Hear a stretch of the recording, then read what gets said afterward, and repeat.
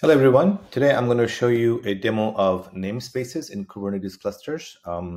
Namespaces is a way to separate out your workloads and anything else for that matter. So, for example, you might have a namespace for staging, you might have one for production or different regions, whatever is your requirement for separating out all the resources.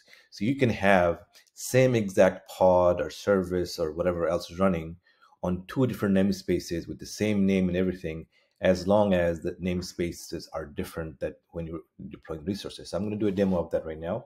I am connected to a cluster with 5 nodes.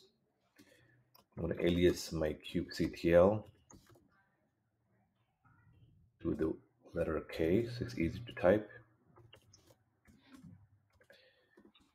Right now, I have 5 nodes, and I have a few namespaces that I got by default from Google. NS is short for namespace, by the way.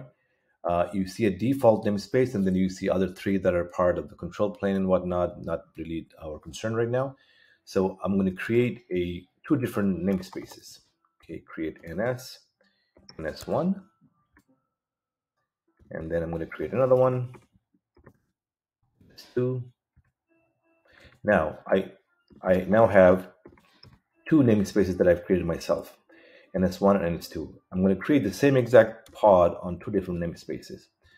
I'm going to get some help online or live to create the pod.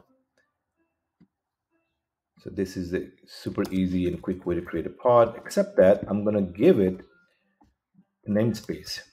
So it creates this pod into that namespace. So that is now created. And I'm going to do the exact same thing in a different namespace. And you see there's no errors.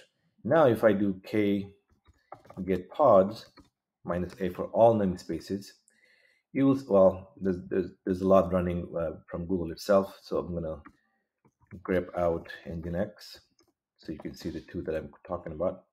So there's 2 pods running, one in namespace 1 and namespace 2. And you can just do that. You can have same exact things running in 2 different namespaces. There's no interaction between them whatsoever.